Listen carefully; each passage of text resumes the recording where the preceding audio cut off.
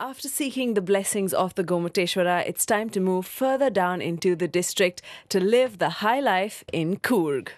You hear so much about the coffee plantations and the famous Coorg hospitality, and I'm just headed to get a taste of that. I've been invited by Mr. Appaya to join in the festivities of Kailpod, and I'm telling you, I can all tell.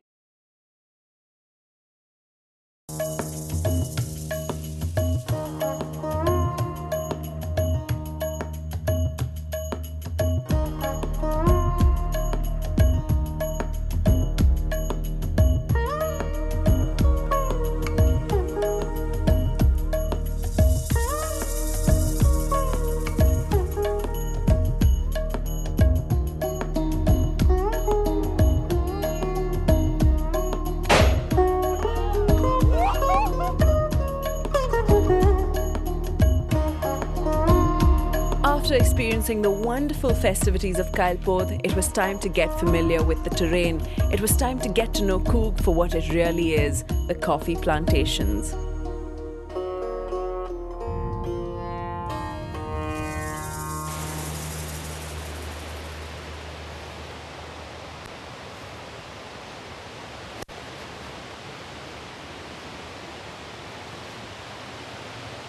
Another absolute must-do is the Irpu Falls when you're in Coorg. It's small, it's quaint and almost non-descriptive, but once you're there, you are completely taken in by it, and I assure you, you will be completely soaked in too.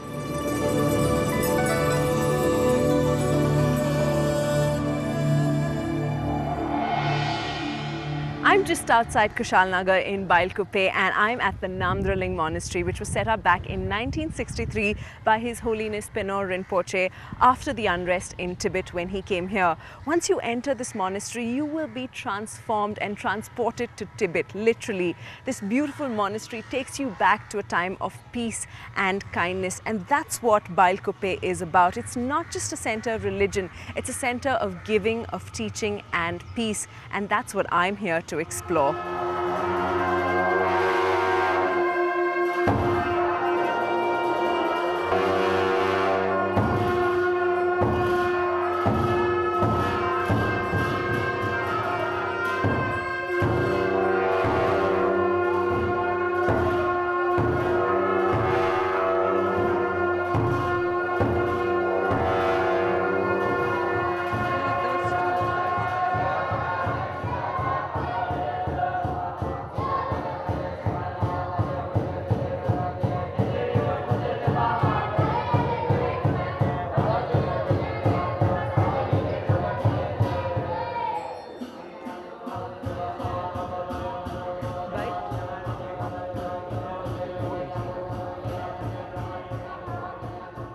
A visit to this prayer hall really can be such a strongly spiritual experience, to be able to go in there and witness, a sea of orange and red robes praying in unison. And when you're standing there in front of the three Buddhas, it truly is an indescribable feeling.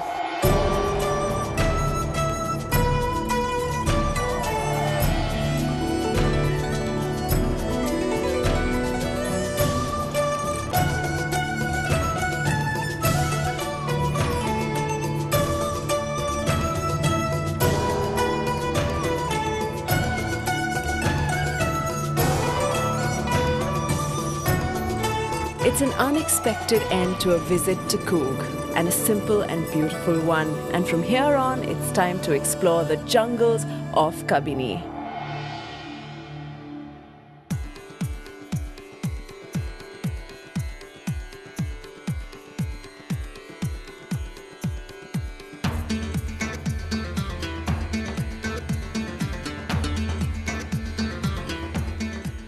It's early in the morning and we're off on a safari. There's a bit of a chill in the air and everything smells fresh. And right now I'm with Prasanna. Hi Prasanna. Hi, I'm Prasanna. I'm working here as a naturalist in Kabini River Lodge.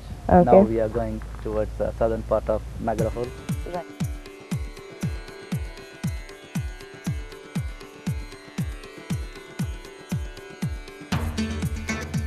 What an absolutely great start, Prasanna. I can't believe that just at the absolute beginning, we meet a mother and a calf, and she actually stopped and stared at us and called her son on.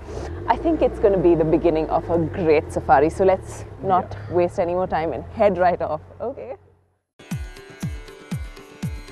The Nagarhole Forest Reserve is famous for its sightings. At almost any time of the year, you can be sure to spot a herd of elephants, wild cats like the tigers and the leopards, and even the great Indian gaur. And of course, there's always an abundance of deer and peacocks. I must say, it's such a wonderful experience to be able to drive through this forest because it's green, it's absolutely beautiful, and of course, there's always the possibility of a wild encounter.